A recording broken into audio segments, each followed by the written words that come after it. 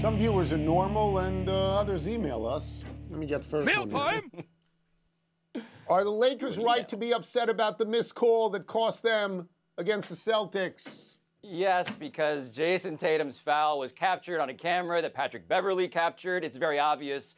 The NBA referees released a statement, Tony, that was more apologetic than any officiating apology I've ever seen. And my frustration here is simply, why wasn't this reviewed by some league office? I know Darvin Ham had challenged the play before, and so he was out of challenges, but if you have the whole apparatus, it should not be up to a post-facto complaint.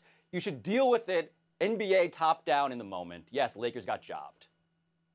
Okay, yes, I agree with that. It's also game 50 of an 82-game schedule, and we're talking about a team that's 4 games under 500. And I will bet you over the course of the season, LeBron James gets a lot more calls than he doesn't get. I've seen that over his entire career because of the way he plays. I'm more interested in Anthony Davis's comments. Quote, "We got cheated tonight. It's unacceptable. I guarantee nothing is going to happen to the refs. If refs start getting fined for missed calls, it would be a lot better." How many calls is Anthony Davis going to get in the next 2 months? 0 would be the correct answer if he plays any of these games. And by the way, he's not playing tonight. Yeah. And LeBron is not playing tonight. And it's either load management or some weird protest against officiating. But okay, yes, it's a bad call. This happens, right? It happens. Yeah, it happens. I just like the idea of when you mess up at your job, you should be fined. Because the parallel there is Anthony Davis should be fined every time he misses a shot.